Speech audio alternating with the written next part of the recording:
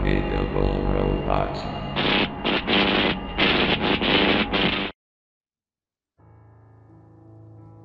Have you ever felt like you're not good enough? Do you ever feel like no matter how hard you try, you always fail? I sure do, especially after what happened to my little brother. You see, I was in charge of taking care of him since my parents were going out for the night. Now, you may think I decided to be lazy and not watch over him, but that's not the case, so don't jump to conclusions just yet. So after my little brother and I had dinner, I gave him a gift that I got from the video store. It was a Teletubbies VHS. He got really excited because that's his favorite show. So I let him watch it before bedtime.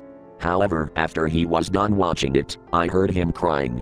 I went to check on him and asked him what was wrong.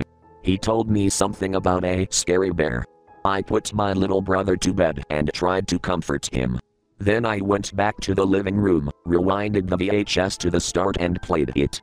The episode started with a seesaw appearing in Teletubby Land. Po and Lala came into the scene, got on either side of the seesaw, and went up and down on it. Eventually, the magic windmill started spinning, so Po and Lala had to get off the seesaw, but strangely they couldn't. It looked like their fur had snagged on the seesaw and was keeping them on it. They kept struggling to get themselves loose until the episode abruptly cut to the spinning windmill, followed by Tinky Winky and Dipsy heading towards it without Lala and Po. Both of them did their usual hugging and falling down before going up a hill where one of them would be chosen to display a video clip of real people. Tinky Winky got chosen to display a video clip of some children at a playground. The children looked like they were having a great time. That was until a person in a bear costume passed by. The children started following the bear as the video clip ended. In the next part of the episode, a slide appeared, and Tinky Winky and Dipsy went sliding down it. Eventually, Dipsy got stuck on it and Tinky Winky tried to get him off, but the magic windmill started spinning again, which made Tinky Winky leave Dipsy just to run toward it. There was a magical event going on, and Tinky Winky was the only witness. It started with a voice that echoed across the land saying, "It's the bear! It's the bear! And I'm coming!" Tinky Winky then ran to find a place to hide before the bear arrived. That's when I noticed that the bear looked familiar, as it closely resembled the bear from the video clip. Maybe that's what the bear actually was, because after they arrived, they started walking toward the seesaw where Lala and Po were still stuck. The bear started pulling on Lala and Po and was able to get them unstuck, with some of their fur still stuck on the seesaw. Then the bear went to Dipsy and got him unstuck too. After that, the bear started walking away, but strangely, Dipsy, Lala and Po started following them, just like the children in the video clip. When Tinky Winky saw them following the bear, he started running after them to get them back. Unfortunately, it was too late, as they faded away with the bear after leaving Teletubby Land.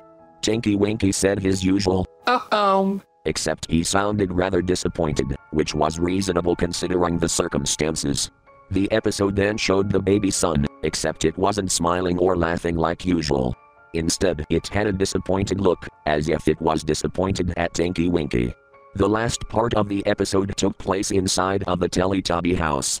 Tinky Winky walked inside, looked at the camera, and let out a sad, "Oh." He walked over to the table, where a bowl of tubby custard was sitting, and he sat down and started eating it. Somehow he had tears coming out of his eyes, and his tears fell into the custard while he was eating it, which made the custard lumpy. When Tinky Winky consumed the last bit of the tubby custard, his head dropped onto the table as if he had become unconscious, and the episode ended. Now I knew what my little brother meant by a scary bear, but what happened next was more important than that, because when I went to check on my little brother, he wasn't in his room. In fact, he wasn't in the house. I could tell because when I went into his room, there were dirty footprints on the floor that led to the window. However, there were two different footprints, one of them being my little brother's, and the other being giant-sized shoe marks that were smooth all around. I went outside the house and saw my little brother walking to the nearby playground.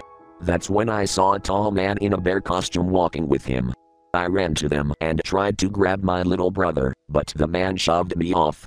I kept trying to get my little brother back, but the man got more aggressive with me every time I tried to grab my little brother. Eventually, the man got so fed up with me that he physically beat me. I tried to recover as quickly as I could so I could call the cops on him, but it was too late. He took my little brother away and they both disappeared. At that point, I was really upset, because I knew if my parents found out that I didn't keep my brother safe, it would not end well for me. After they got home, I told them what happened to my little brother, and before I could tell them that I tried to get him back, they decided to jump to conclusions and punish me. Now, if getting physically beaten by a man in a bear costume wasn't enough, my parents did the same thing. Now my body really hurts. Oh well, I guess this is what I deserve for not trying hard enough.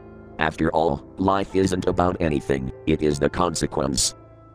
The Incredible Hulk did not appear in Teletubbies for God's sake, so fuck that other Teletubbies Lost episode story that has the Hulk.